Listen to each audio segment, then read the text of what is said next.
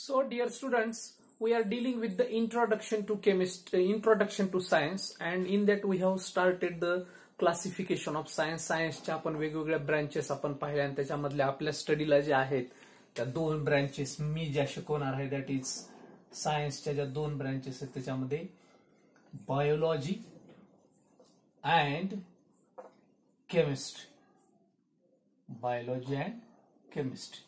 For your syllabus, the biology, chemistry, physics and mathematics, these four science branches you have to study in a detail in these upcoming 2 years. या 2 वर्षामध्ये तुम्हाला 4 branches शिकायच्या आहेत सायन्सच्या, पण त्याच्यातल्या 2 branches बद्दलची डिटेल मध्ये माहिती आपण घेत आहोत.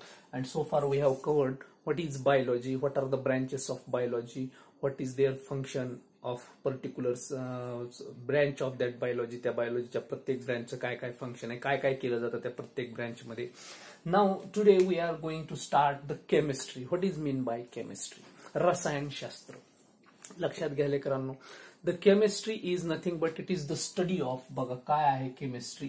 Chemistry is the study of, it is the branch of science, the branch of science which deals with, जी अभ्यास करते, which deals with the study of. कशाची? स्टडी ऑफ, बघा, study of properties, study of properties, structure, composition of substances. काय काय करते study of केमिस्ट्रीमध्ये? कशाचा अभ्यास केला जातो? प्रॉपर्टीज, गुणधर्मांचा अभ्यास. स्ट्रक्चर, त्या पदार्थाच्या रचनेचा अभ्यास, त्याची कशी रचना आहे. कंपोजिशन, त्या पदार्थामध्ये काय काय आहे, कोणत्या कोणत्या घटकापासून तो पदार्थ बनलेला आहे, दॅट इज कॉल्ड कंपोजिशन. बघा, properties, structure, composition of substances, of substances. Again आणखीन काय काय आहे? The ट्रान्सफॉर्मेशन्स, the ट्रान्सफॉर्मेशन्स. ट्रान्सफॉर्मेशन म्हणजे मग त्या पदार्थाचं आणखीन कुठल्या दुसऱ्या पदार्थामध्ये रूपांतर होतं का तर कोणता तो पदार्थ तयार होतो. ट्रान्सफॉर्मेशन म्हणजे बदलणे, एकाचं रूपांतर दुसऱ्यात होणे. The change from one state to other state, the change from one substance to other form of substance, that is called transformation. तर ट्रान्सफॉर्मेशनची सुद्धा स्टडी केली जाते. The study of properties, structure, composition of substances, transformation they undergo, जे काही त्याच्यातले बदल व्हायले, ट्रान्सफॉर्मेशन्स, and energy changes, and energy changes during the process. Energy changes during the process is called chemistry. बघा, it is a broad branch of science. Science मधली मी तर म्हणेल the study of everything is called chemistry. Study of everything from birth to death, from morning to night, जे काही आपण face करतो दिवसभरामध्ये, that all include chemistry. त्या सगळ्यांमध्ये लेकरांनो केमिस्ट्री आहे. म्हणून मी सोप्या भाषेत सांगायचं, स्टडी ऑफ एव्हरीथिंग, सगळ्याचा अभ्यास म्हणजे रसायनशास्त्र. इतकं रसायनशास्त्र प्रत्येक वस्तूत, प्रत्येक व्यक्तीत, प्रत्येक पानात, फुलात, प्रत्येक या निसर्गातल्या प्रत्येक गोष्टीमध्ये, सायन्स मधल्या प्रत्येक गोष्टीमध्ये केमिस्ट्री दडलेली आहे. आणि म्हणून the study of properties, structure, composition of substances, ट्रान्सफॉर्मेशन्स they undergo, and the energy changes during the process of substances is called chemistry. त्या पदार्थामध्ये जे जे काही एनर्जीमध्ये बदल व्हायलेत, कारण एक पदार्थ दुसऱ्या पदार्थात बदलायला, याचा अर्थ या पदार्थाची एनर्जी आणि या पदार्थाची एनर्जी समान असू शकत नाही लेकरांनो. Either the energy of this substance will be higher or this substance will be higher, कुठली तरी एकाची असेल. आणि म्हणून प्रत्येक पदार्थाची एनर्जी ही वेगळी असते. ती एनर्जी चेंजेस किती झाली, ऊर्जेमध्ये किती बदल झाला, याचा सुद्धा अभ्यास ज्या विज्ञानाच्या शाखेमध्ये केला जातो ते म्हणजे रसायनशास्त्र. And this chemistry, the origin of chemistry is far long. That is, the origin of chemistry is 1000 BC जवळपास. बघा, BC म्हणजे बिफोर ख्रिस्ट, येशू ख्रिस्ताच्या जन्माच्या अगोदर 1000 वर्ष. आज आपण येशू ख्रिस्ताच्या जन्मानंतर 2020व्या वर्षात आहेत, आणि ह्याच्या अगोदरचे 1000 म्हणजे जवळपास 3020 वर्षापूर्वीपासून केमिस्ट्री सर्वांना ज्ञात आहे. आपण एक नियर अबाउट सांगायला होते, ऑलमोस्ट ऑल जवळपास जो आकडा आहे जवळपास 1000 वर्ष येशू ख्रिस्ताच्या जन्मापूर्वी तेव्हापासून केमिस्ट्रीतले वेगवेगळे, कारण फायरचा शोध लागला, वेगवेगळ्या तुमच्या हत्याराचा, कंपाऊंड्सचा, मेटलर्जीचा, धातुशास्त्राचा, किंवा वेगवेगळ्या तुमच्या क्रॉकरी बनवणे, वेगवेगळे पॉट्स बनवणे, हे सगळे काय आहेत जुन्या काळातली म्हणजे बघा आपण भांडी वगैरे वेगवेगळे आपल्याला पुरातन वास्तू पाहतो, ह्या सगळं कुणामुळे आहे? केमिस्ट्री. म्हणजे केमिस्ट्री काही आज आहे, हे काही 100-200 वर्षापूर्वीची शाखा नाही. It is a very ancient branch of science. सायन्सची अतिशय प्राचीन शाखा आहे, हे आपल्याला इथं सांगावं लागेल. And the chemistry, this chemistry word, the origin of the chemistry word, या केमिस्ट्री शब्दाचा उगम कसा झालेला आहे? दिस word is derived from the Arabic word. Arabic word पासून त्याचा शोध लागलेला आहे. And that Arabic word is अल्केमिया. बघा, अल्केमिया, दिस is the Arabic word. And meaning of this Arabic word is to transform, to transform और स्टडी ऑफ ट्रान्सफॉर्मेशन, असं सुद्धा त्याला स्टडी ऑफ ट्रान्सफॉर्म असा त्या शब्दाचा काय होतो? अर्थ होतो. और art of transformation, art of transformation म्हणजे काय? बदलाचं शास्त्र, बदलाची कला. एखादा पदार्थ दुसऱ्या पदार्थामध्ये कसा बदलायचा, ते बदलाची कला किंवा बदल घडवून आणणारं शास्त्र.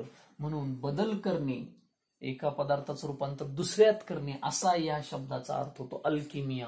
आणि केमिस्ट्रीमध्ये सुद्धा मग हेच होतं, एका पदार्थाचं रूपांतर दुसऱ्या पदार्थामध्ये. म्हणजे इथे रिॲक्शन्स असतात, रिॲक्शन्स म्हणजे अभिक्रिया असतात. एक पदार्थ दुसऱ्या पदार्थात रूपांतरित होणे त्याला आपण म्हणतो अभिक्रिया, रासायनिक अभिक्रिया. आणि म्हणून ट्रान्सफॉर्मेशनची कला म्हणजेच अल्केमिया. आणि हा अल्केमियाचं नंतर शतकानुशतके बदल होत होत होत होत आज जो वर्ड आपल्यासाठी आहे दॅट इज केमिस्ट्री, रसायनशास्त्र. Okay guys, now this chemistry has so many branches. या केमिस्ट्रीच्या सुद्धा बऱ्याच शाखा आहेत लेकरांनो. There are so many different branches like organic chemistry.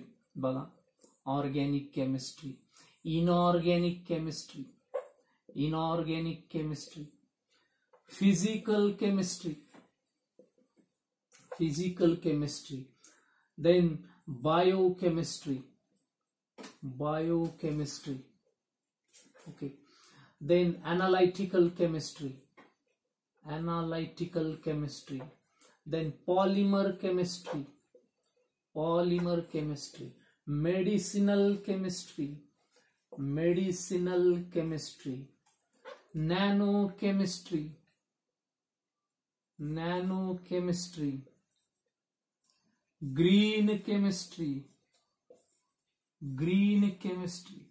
So there are so many branches of the chemistry. Okay, एवढ्या सगळ्या branches आहेत या केमिस्ट्रीच्या. ओके, इंडस्ट्रियल केमिस्ट्री, आणखीन एक ब्रँच सांगायचं, इंडस्ट्रियल, औद्योगिक रसायनशास्त्र, इंडस्ट्रियल केमिस्ट्री.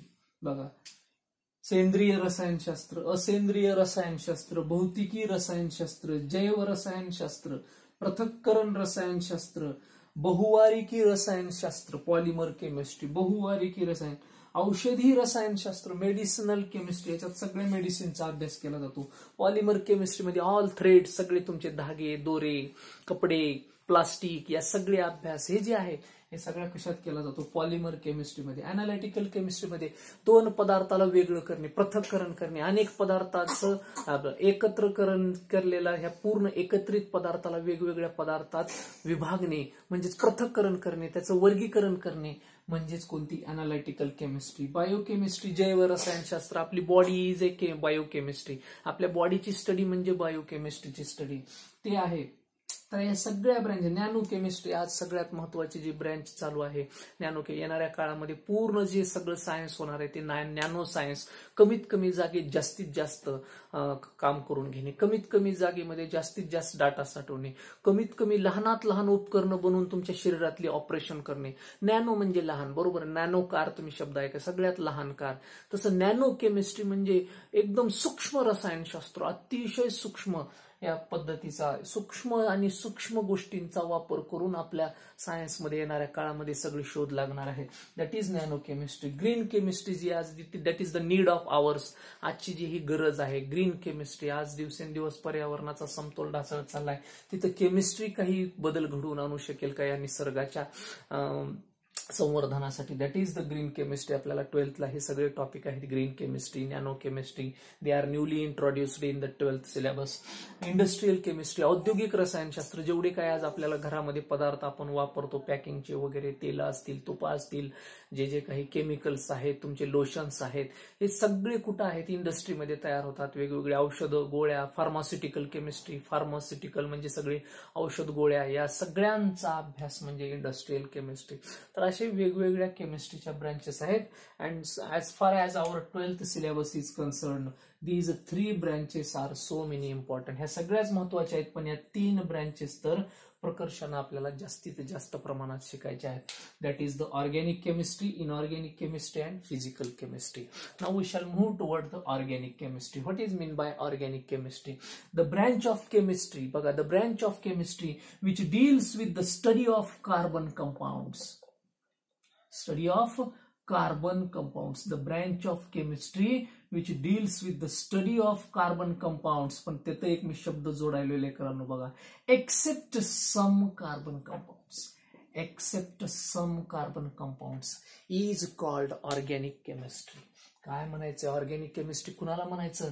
ज्या रसायनशास्त्राच्या शाखेमध्ये कार्बन असलेल्या कंपाऊंडचा अभ्यास केला जातो. कार्बन कंटेनिंग कंपाऊंडचा अभ्यास ज्या शाखेमध्ये केला जातो, that is the organic chemistry. कारण कार्बन कंटेन, बट मी आणखीन एक सेंटेन्स त्याला पुढे पुटअप केले, एक्सेप्ट सम कार्बन कंपाऊंड्स. आता एक्सेप्ट सम कार्बन कंपाऊंड्स म्हणजे काय?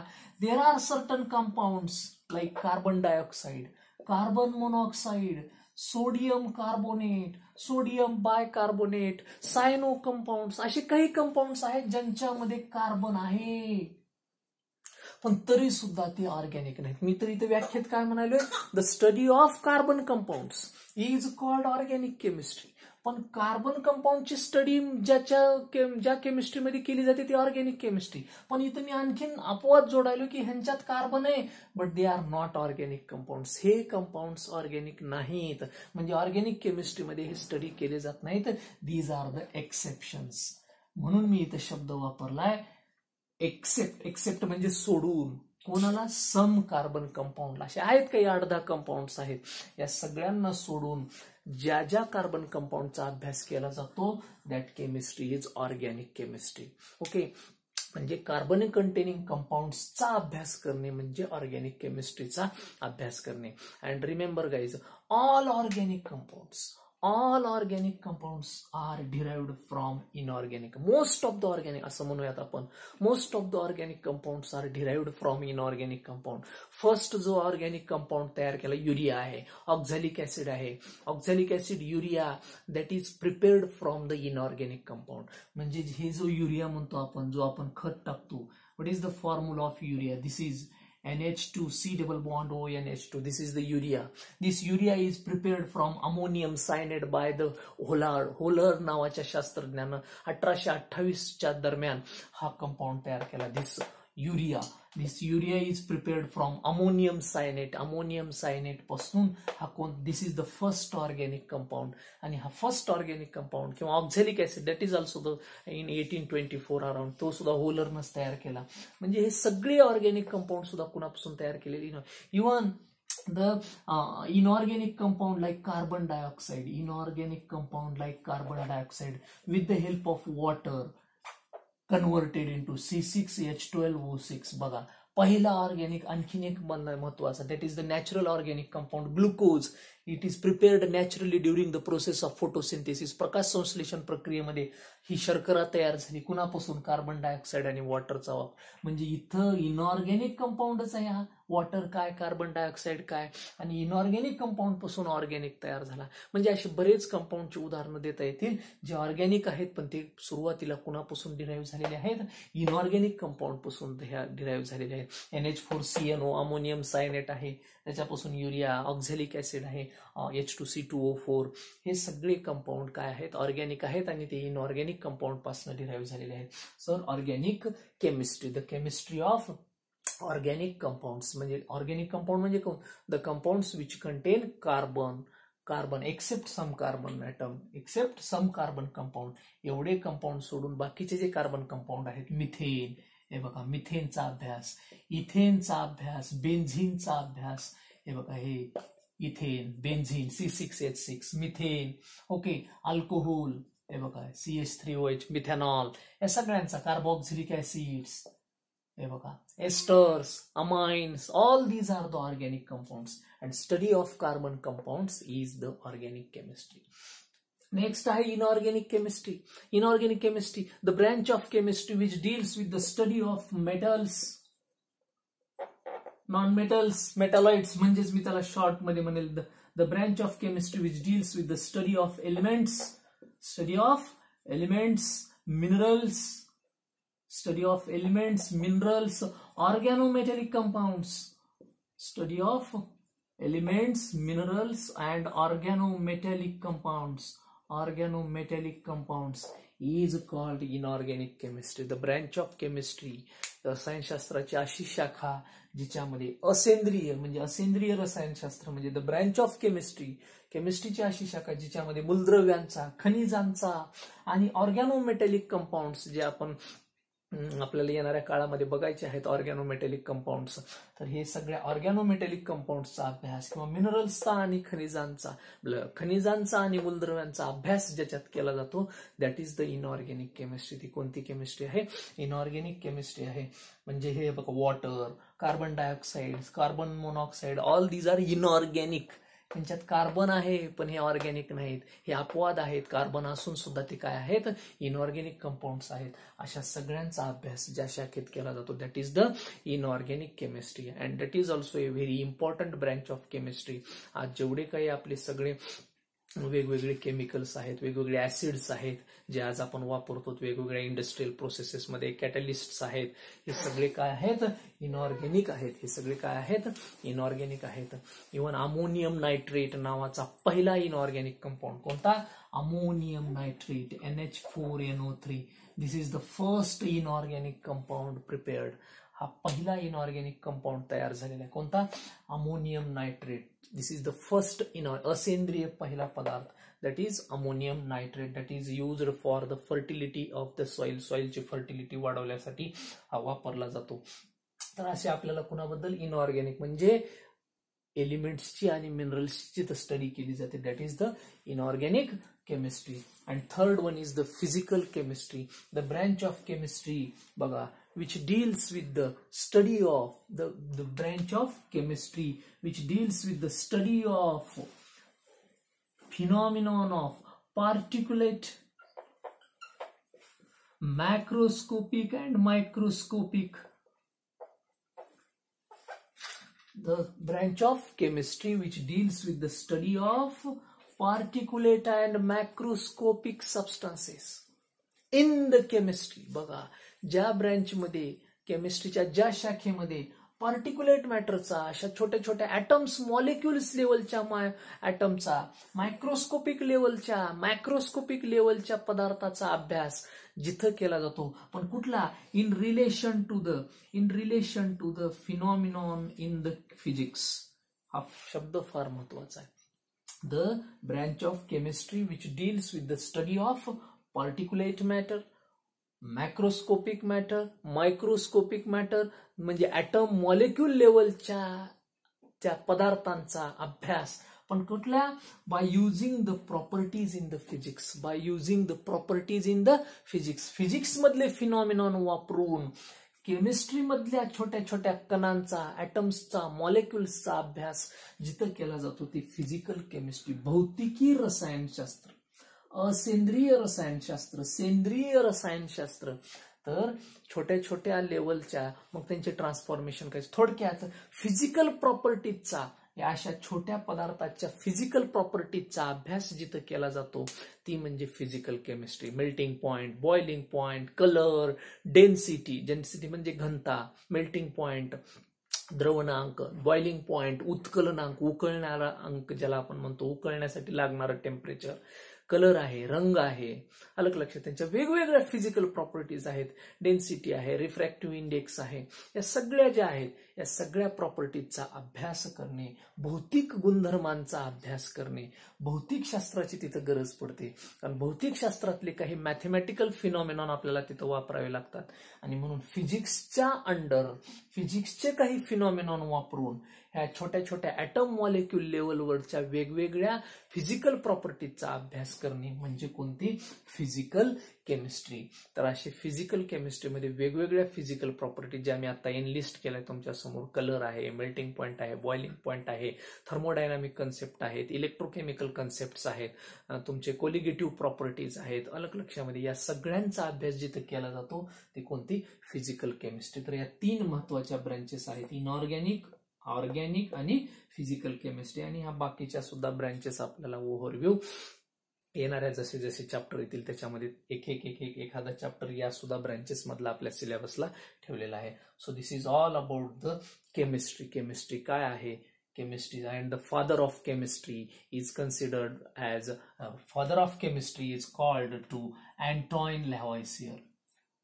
केमिस्ट्रीचा फादर कुणाला म्हटलं जातं, अँटॉइन लॅव्हॉइसियर. According to the modern chemist, आजकालचे जे रसायनशास्त्रज्ञ आहेत ते सहसा म्हणजे खरा रसायनशास्त्राचा उद्गाता कोणाला म्हटलं जातं, अँटॉइन लॅव्हॉइसियरला म्हटलं जातं. हे सुद्धा लक्षात ठेवा. So this is all about the introduction to chemistry. Thank you guys.